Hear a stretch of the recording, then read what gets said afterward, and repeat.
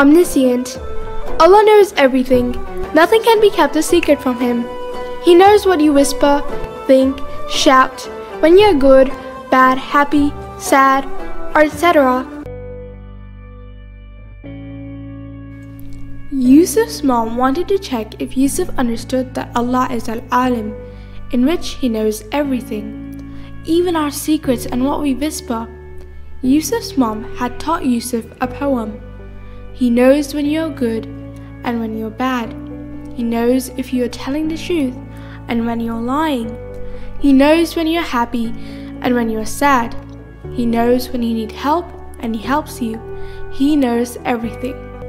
So now, to test him, Yusuf's mom gave him a big present and told him, you can only open the present in a place where no one can see you.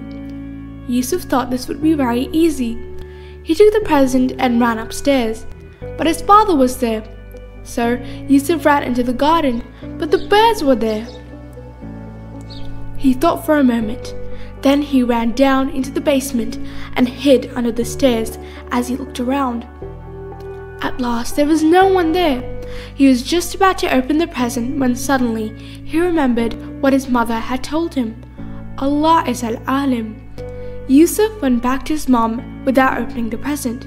His mom asked him, "Why didn't you open the present?" And he replied, "It's no use. There's no place where Allah cannot see me. Allah knows everything. Allah is Al-Alim." Yusuf's mom was very pleased with this reply and gave him a big hug. She then said Yusuf could open the present, as that was his prize. يعلم خائنة الأعين وما تخفي الصدور.